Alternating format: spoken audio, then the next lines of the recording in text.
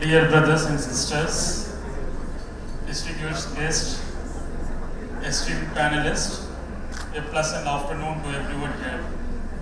I am delighted to be the moderator of this engaging panel discussion on the use of tech tools, innovative technologies, and robotics in modern K-12 education. As we dwell into the enchanting possibilities that technology offers in shaping the future of education, I eagerly look forward to the invaluable insights and perspectives of our esteemed panelists. Technology can become the wings that will allow the educational world to fly far and faster than ever before if we allow it. In today's digital age, the integration of technology in education has become more prevalent than ever before.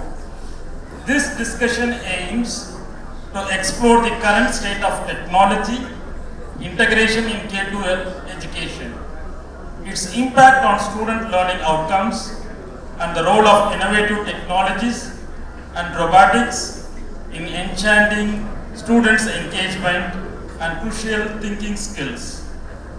We have a panel of esteemed experts who will provide valuable insights of these topics. Without further ado, moving forward, we have Manasa Pillai, Trustee and Principal of Shine Velangani Senior Secondary School, Chennai. Ma'am, we are eager to hear your perspective on the pros and cons of tech tools, the need of the induction of robotics in the curriculum, and the potential application of generative AI in the teaching learning process. Thank you, Mr. Saravanan. That is quite a lot to share. Yes.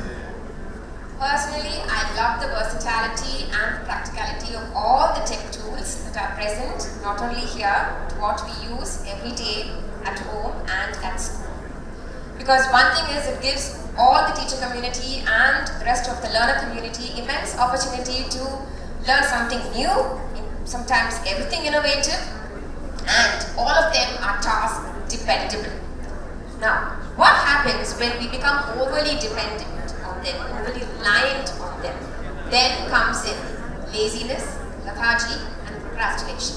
For instance, if I were to take off Mr. Saravaman's phone or any electronic gadget and I keep it with me, and then I tell him I'll give it back to you during the closing ceremony of Eldrok, he'll stop focusing on Eldrok completely.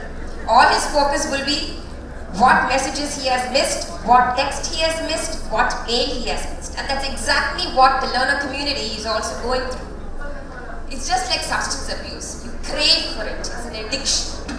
Hence, strike a balance to adapt. And I keep saying this, strike a balance to adapt. When I was introduced to robotics, or rather when we were introduced to robotics 25 years ago, they told us that robotics is basically meant to make life simpler, particularly for individuals who cannot lead normal lives. So immediately the first thing that would strike all of us is disabled individuals.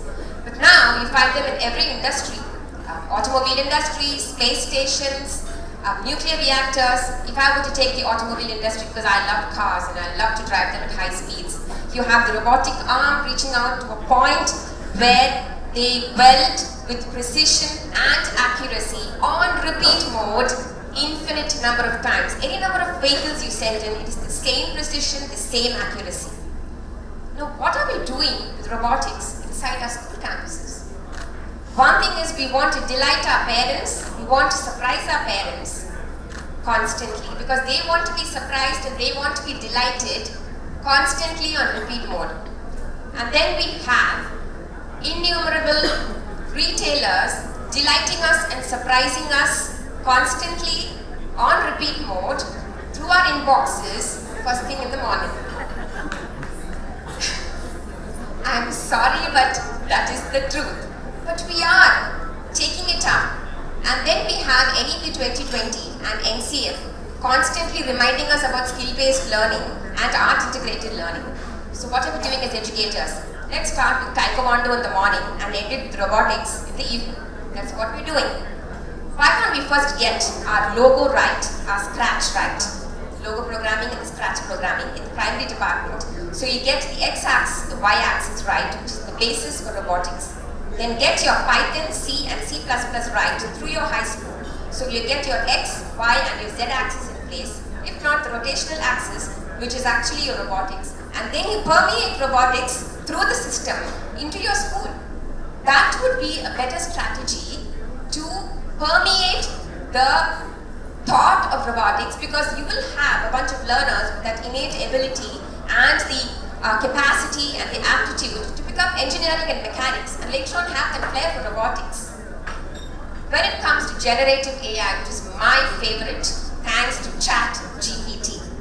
Generative artificial intelligence subset machine learning, subset deep learning. Deep neural networks give rise to ChatGPT and Leonardo. Now, ChatGPT actually was brought in for high school students, believe it or not, to have a smooth transition from school to college. Graders, 9, 10, 11, 12, they're constantly working on their grades because they need to show consistency for admissions into colleges. Then they need to take up internships, be it intellectual internships, research projects, social projects. Again, there they need to solve complex problems and come up with valid solutions.